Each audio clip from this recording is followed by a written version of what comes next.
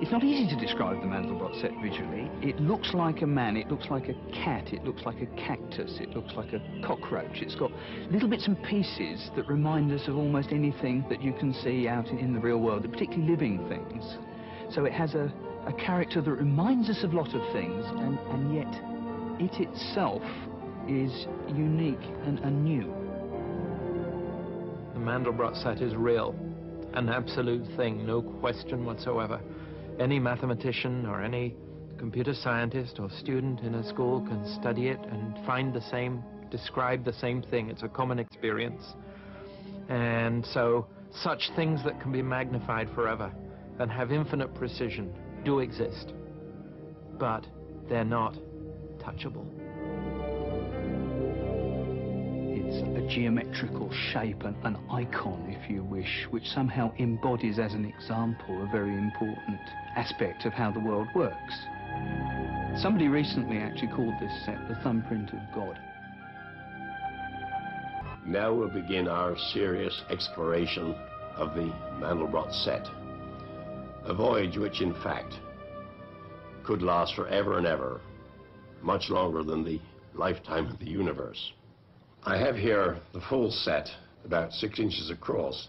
Now, if I blow this up, I'll increase the magnification now 13 times, and you see more and more detail is appearing. And the interesting thing is you see mini Mandelbrots, replicas, almost identical, yet perhaps subtly different, of the original set. And I can go on doing this. Here's a magnification of more than 3,000 times. So the original picture, about 6 inches across, is now half a mile across. And no matter how much we magnified it, a million times, a billion times, until the original set was bigger than the entire universe, we would still see new patterns, new images emerging, because the frontier, the M set, is infinitely complex. And when I say infinitely, I really mean that. Most people, when they say infinitely, they mean only rather big. But this is really infinity.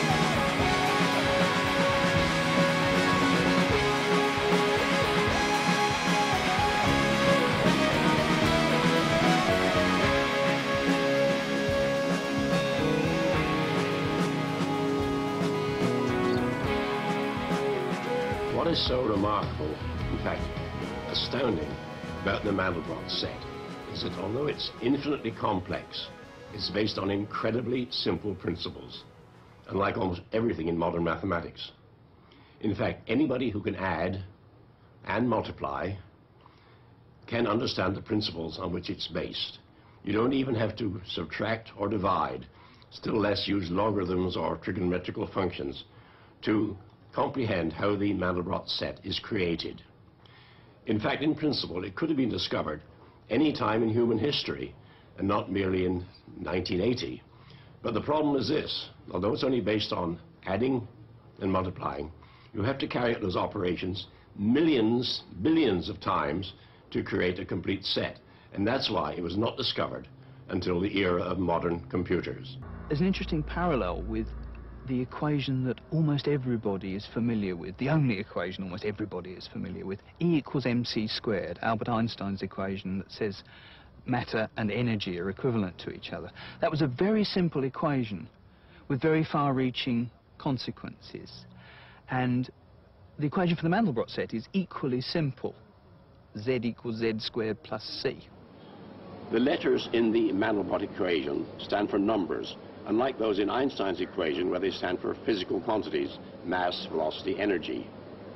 The Mandelbrot numbers are coordinates, positions on the plane, defining the location of a spot. Another difference from Einstein's equation, and a very important one, is this double arrow. It's a kind of a two-way traffic sign. The numbers flow in both directions, constantly feeding back on themselves. This process of going round and round a loop is called iteration. It's rather like a dog chasing its own tail. The output of one operation becomes the input of the other, and so on and on and on. When the Mandelbrot equation is given a number representing a point, and that number is iterated through the equation, one of two things happen. Either the number gets bigger and bigger and shoots off to infinity, or it shrinks to zero. Depending on which happens, the computer then knows where to draw a boundary line. So what we get from this basic iteration is a kind of map, dividing this world into two distinct territories. Outside of it are all the numbers that have the freedom of infinity. Inside it, numbers that are prisoners, trapped and doomed to ultimate extinction. Now look what's happening. At the tip of each hair, it splits into two others, and so on. Each is splitting, going on indefinitely. This splitting up, this bifurcation, going off into apparently random directions quite abruptly, is typical of a class of mathematical entities called fractals. The Mandelbrot set is the most famous fractal. The word fractal means any geometrical structure that has detail on all scales of magnification. No matter how big you make it, you still see extra new details you didn't see before. And the name was actually invented by Mandelbrot himself. He felt he had to have a name for this area he realized he was working in. And so he coined the term fractal because it conveys this feeling of fragmented, broken, fractional, irregular.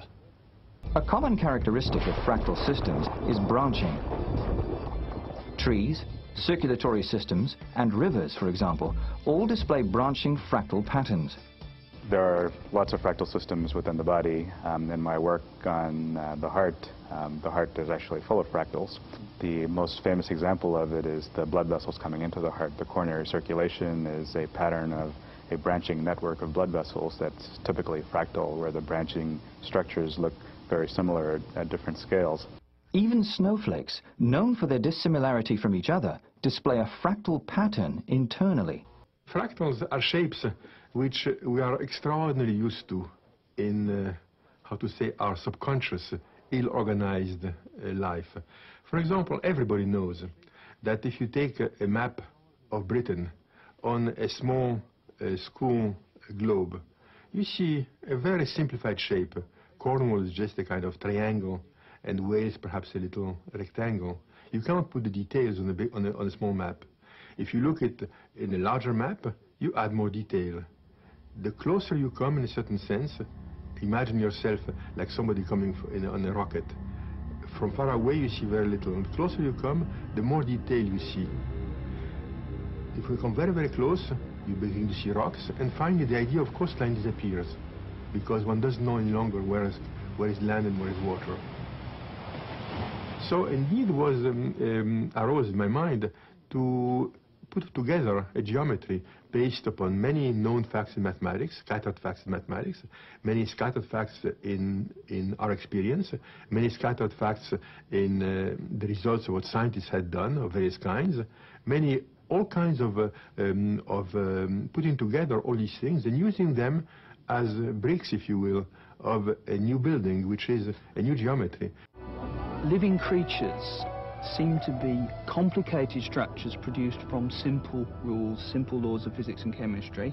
And a lot of the structure that you see in living creatures, this organic but pattern structure, leaves on trees, ferns particularly, things like that, have the same feature that the Mandelbrot set has of you look at little pieces of them and they have lots and lots of detail. And in fact the little pieces look very similar sometimes to the whole thing.